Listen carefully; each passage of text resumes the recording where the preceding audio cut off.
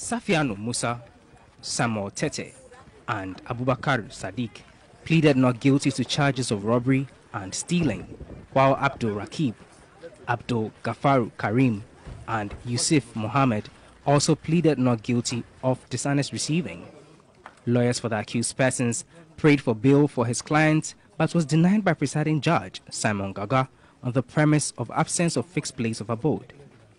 Speaking to the media after the hearing, lawyer Abdul Fattah argued that the arrest of Abdul Rakib, Abdul Gafaru Karim, and Yusuf Mohammed was due to mistaken identity. When you look at especially Yusuf Mohammed, who is A5, the fifth accused person, his name was brought up in the issue first by one of the accused persons, that is A4, Safiano. When Safiano gave the name Mohammed, and you know, if they say Mohammed, anybody can be Mohammed. That's how I noticed. And this Mohammed, the fifth accused person, is a very popular guy. And so the police relied on the intelligence from Ashaiman here, and they came to pick the A5, who is also Yusuf Mohammed.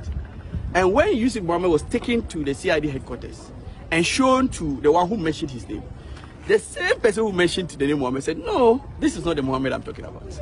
And he gave you the right Mohammed, and you have gone for the person. So logic required that you release the wrong person, is that not it? But the police are always the police. They will do everything, and we are here. We will let the court know that clearly A3 to A6 are clearly innocent. According to the police, the suspects were arrested at their hideouts in Ashaiman after almost a week of investigations.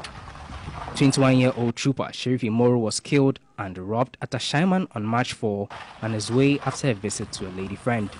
The case has been adjourned to March 27. Laud Harris Adu-Asare, TV3 News, Ashaiman.